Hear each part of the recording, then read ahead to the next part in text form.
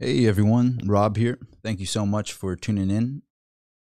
I'm going to say the same thing in this video that I did in the video prior, and I'm probably going to say it again in the video in the future, and it's redundant and it's annoying, but if you could click that rectangle red subscribe button, it would really mean a lot to me. You'd get notified of the future videos on this channel, and if you like the content, it's a way to stay tuned with everything that's coming out.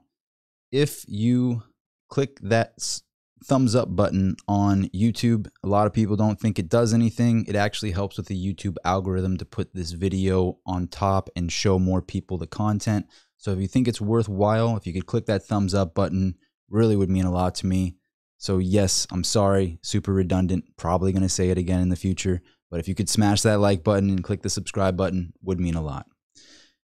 Today's topic is going to be the difference between Bitcoin and if the dollar decided to have a USD coin. This was actually a question from one of my Facebook friends who saw my last video and said, Rob, I agree that physical paper currency and coinage is going to be gone and obsolete if it already isn't kind of already. We're already using everything digitally anyway, so it's only so obvious that it's going to go digital in the future. Now, is the dollar going to actually become its own coin on a blockchain? Is it going to be a stable coin? What is it going to be, and how is it going to differentiate from Bitcoin currently? Most crypto heads out there that are watching this are going, it's so obvious, come on. But the truth is, the reason I want to make simplified short clips for this channel specifically, and why I appreciate this kind of viewer being here, I don't look at that question as a dumb question. I think it's a great question, and I think it's a question that's on a lot of people's minds. So my favorite way to make content is to just simplify it to the most basic possible formula or way to comprehend that subject. So the first major difference is that one of them would be a centralized currency, which means a government-backed currency, and a government-controlled currency, and one of them is completely decentralized. One of them operates peer-to-peer, person-to-person. Doesn't matter if you're an Australian, it doesn't matter if you're American, if you're in Europe, Germany, wherever you are. It's gonna be the same thing. It's decentralized, it's peer-to-peer, it's not a euro, it's not a dollar, it's not a yen, it's a different currency in Satoshi that other currencies can buy into, and it can trade peer-to-peer. Now, when I use that term currency, I use it loosely because that's a very controversial subject. Bitcoin is kind of like a digital gold. Some people don't like it to be called that because they think it's such different animals. One of them's a physical thing, one of them's a digital thing. But if I was going to simplify it, it's kind of like a digital gold. Gold's worth money everywhere. It doesn't matter what country you're in. It's worth gold. It's gold. Bitcoin is in that same department. Now, if USD decided to be on its own blockchain, it would not be the same because it would be a centralized currency that's still on a fiat structure. So that's the first major difference, and that is going to guide us into the second major difference. So just to recap, one of them is decentralized, person to person, no government interference, nobody looking in on your finances, completely decentralized. One of them is centralized, and the government would see every single transaction that you do. That's the biggest difference. That leads into the second difference. And the second difference between being decentralized and centralized is that one is finite. Bitcoin, the algorithm ends at 21 million Satoshi coins. At 21 million, there will be no more available Bitcoin to be mined. So Bitcoin is mined by computers. It costs a lot of money on electricity, a lot of computational costs to make a Bitcoin. So there is that intrinsic value because it's hard for a computer to digitally make a Bitcoin. And then once the Bitcoin is made, it is a finite amount of them. In the beginning, it was very easy to mine a Bitcoin.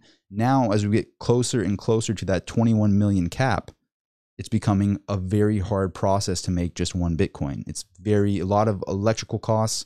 I believe what I was told is it's costs somewhere around like $3,000 to $5,000 to make one Bitcoin, depending on what your equipment is.